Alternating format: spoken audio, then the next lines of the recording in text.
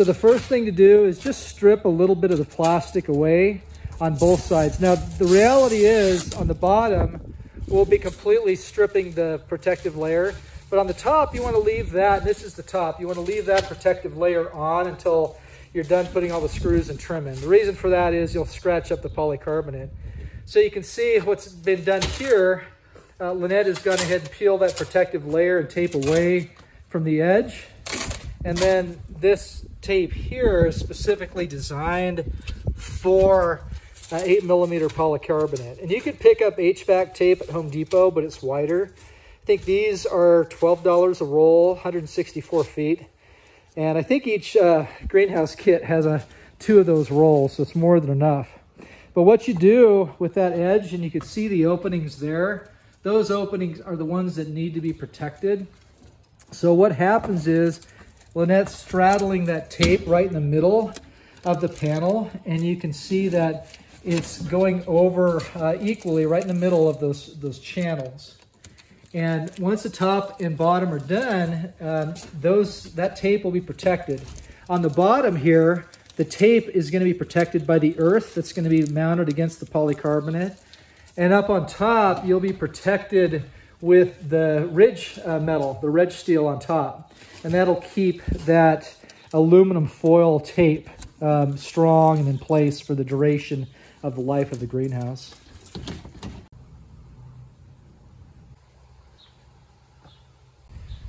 The butt joint's placed after every panel is put into position, and it's curved down to match the curvature of your greenhouse, and it bends just fine.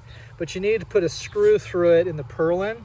And one thing I've noticed is if you're not careful, you can put it off to the side too much, and then it interferes with that male cover plate you put on top. So what you need to do is do your best to get that right in the middle when you're mounting your greenhouse material, your trim. The other thing that's occasionally forgotten is the protective layer on the backside here. Now, we've removed it on these panels, but there have been situations where I personally have forgotten to do that, and it becomes a real nightmare to try to get that in later. So the panel is put into position, and what we do is roll it up. Now, this is Bridger's task, my son. He's actually at football practice this morning. We wanted to get a few panels up for him so he could come and screw them in. We're just putting a few screws in. He'll come and screw them all in after practice. But if you don't get these panels in before the wind's above 7 miles an hour or so, you're in real trouble. And you can see from that tree, we're already a little blustery. The wind's blowing in this direction, so we can use the wind to help push the panel up.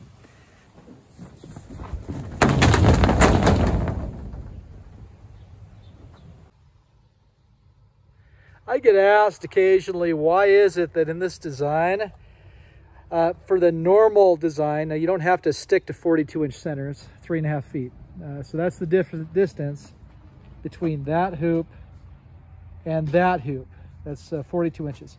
And these are 1 7/8 inch exterior diameter 14 gauge tubes, so it's pretty robust. Most greenhouses you're going to see never go below 4 feet. They're going to be 4 to 6 feet. I have one greenhouse on 80-inch centers thereabouts that works fine in the snow. So what I'm getting at is, why is it that I go 42 inches here, and then on the very last one, I take off between 3 and 6 inches, depends on what it is. The design actually calls pull off 6 inches. So the last one is 36 inches from hoop to hoop. Okay, in this case, it's more like 3. So I'll show that to you. The reason is these panels are 7 feet wide. Actually, it's 82 3/4, but depending on what trim you're using for your butt joint, so I'm using the aluminum one, the gap between one edge to the other edge is anywhere between, it's basically an inch, 1.25 inches. If I'm using the polycarbonate butt joint, it's 1.25 inches for sure. This stuff's a little bit tighter. So if you consider that the panels are 82 3/4 inch wide, and you measure from the end over, what you'll see is you're tight. So there I got 82 inches. Now in this case, this frame's pretty good. I think it's actually, I only made it about 3 inches shorter, not 6. So I did have a little bit to spare, but a lot of times if your end walls are not straight, what will happen is you'll have to trim a little bit on your end wall. And when you trim a little bit, you're going to be chewing up some of that, your available polycarbonate. So that's why it's always good to make it a little bit shorter than something divisible by 7. In this case, instead of going 49 feet, instead of going 42 feet from one end to the other for this greenhouse, we're about 41 feet 9 inches, thereabouts, something like that. So it's just keep that in mind. That way you're not stuck at the end needing another panel and more butt joint, because that adds price. So it's well worth, you know, losing 3 to 6 inches of your space. So everything lines up really good. The polycarbonate on this one side. This happens to be the north side here. So ready to do the next side. On the other side, we'll just go ahead and pull them up on top and then bring them over the top and set them down on the other side. Before I do that, I wanted to show you something. So if you look at this butt joint, this is the female portion of the butt joint. And you see a little, it's a packaging bend. That's just how they come when they're shipped. Don't freak out about little dimples like that. You'll never notice it in your completed project.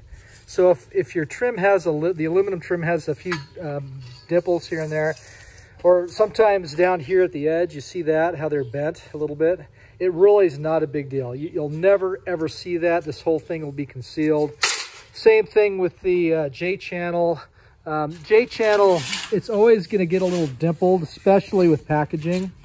But the reality is, and you can see some dimples there as I bend it. Reality is, when you put it all in place, you're not going to notice any dimples. It'll be rock solid when everything's done. I mean, you'd have to look really closely, and nobody looks that closely. Don't even mess with it. But otherwise, oh yeah, and one other thing I wanted to point out. So sometimes when you're making your trusses, so when they squish these ends here at the factory, sometimes they're a little big. And what I mean by that is they intersect the tube. So it ends up leaving a little gap. And no matter what you do, the only alternative you have is, and I've done this before, is just put this on a composite saw and cut a little notch on there so it fits perfect. But the reality is the bolt's tight, it's torqued, it's not an issue. Sometimes when you strip out your bolts, so my son Bridger, he went ahead and put 2 nuts there. There's ample nuts in this particular kit package to do that. There's extras, so it really is not a big issue at all. So you notice some are loose, not loose, but some are like they intersect, like this one. They intersect the tube, so you're left with a gap. But the reality is, this is a tension member, and the sheer strength of that bolt is what your limiting factor is there. So it actually works out just fine. It's not an issue. I wanted to show you something else that you'll occasionally encounter, and that's where it's tight like on one side and loose on the other side. And that gap's a little bit too much. You'd want it a little narrower than that. So it's pretty easy to fix. All you have to do is just go in and pull that screw out and just kind of just tap it over a little bit and make them equidistant. So in both cases, you know, I have 3/16 there, and then you just screw it back in. So that'll actually take care of it, so that when you put your top cap on, it'll go on really good and there won't be any issues. Hey, so we completed all the polycarbonate in here in 3 hours. We haven't done the end walls yet, but the end walls aren't too bad. You just roll them up and cut everything. But I wanted to show you, it really, and we were actually just walking. It was, you know, this is 12 panels here, so 6 per side. So what does that come out to be? I guess that is about four panels an hour. But yeah, so we were just kind of laying back. It was just my wife and I. So Bridger's my son. This is his job. He is at a football practice and football brunch this morning. He's going to come in and finish things up in here as far as the screws. But I wanted to show you just a few things. So first off, you wondered about that gap. Well, what the heck? Why are we leaving that gap there? Well, the reason is, you're going to be backfilling with at least 4 inches of compost in here. And when you do that, you can handle the gap 2 ways. You could buy some extra polycarbonate and have a lap joint. But I just don't see any value in putting polycarbonate in the base because it doesn't get any sun. So the cleanest and the smartest and the cheapest solution is when you're backfilling with some compost in here, just fill up that gap with some dirt, and then, you know, it seals it up well, and there's just no issues. Typically, as far as screws go, we're going to be going about 5 screws per row. So let me show you that. Each row, so there's the purlin, and each row will have 5 screws. Now in our case, we just put the panels up. I'm going to let my son put the screws on, but I did put 5 over here just to demonstrate so you can see what it looks like. So that's about what you want. There's 5 screws, you know, approximately equidistant, but you know, I never take the time to measure it. Something else down here, so you'll notice that the trim extends out a little bit more. Not a big deal, because once again, you're going to backfill down there and it's going to look perfect. Nobody's going to notice anything. Let me show you up on top, because I think there's a few key things to look at up there. You can see how I kind of lace this over. So you have a ridge here, and the ridge is 1 9/16. So one piece goes over a couple, so right about there is the edge of the 1 9/16 inch ridge beam. So you can see on the bottom, went over a couple inches from that, and same thing here. So you just basically lace it. I have these screws, they do not have the washers on them.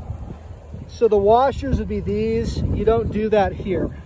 So this is just temporary. You put these screws in to hold it. What's actually going to hold this in place, we have a really thick ridge cap that goes over this. And once the ridge cap is on there, it'll tighten it down really good. And when it comes time to put that ridge cap on, what's going to happen is we'll actually take a hammer and pound that edge down so it's all flush. And then the ridge cap goes over it, it'll protect it. So you'll never even see that. It's perfect. The other thing worth looking at, so sometimes these butt joints don't line up exactly, and I'll have to bend that out a little bit before I put the top in. But you see this piece here, how it overlaps? I'll have to trim that off a little bit. You also notice how I only come up halfway on this ridge beam with the butt joint, so half.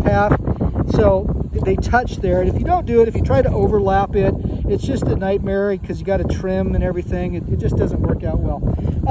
Something else to look at over here. So you see how the gap on this side is a little wider than that side, quite a bit. Now what I'm going to have to do there, when it comes time to put that ridge cap on, I'll pull that screw out and I'll just shift this over a little bit so that gap's not so full. And that way the ridge cap's going to fit fine. But you can see all the way down, it's about 1/2 inch. You want to stay maybe 1/4 inch or less, maybe 3/16. So I'll fix that when we put it together. So yeah, I mean, like I said, it only took 3 hours to get the panels prepped and up. It really doesn't take long. They roll up pretty good.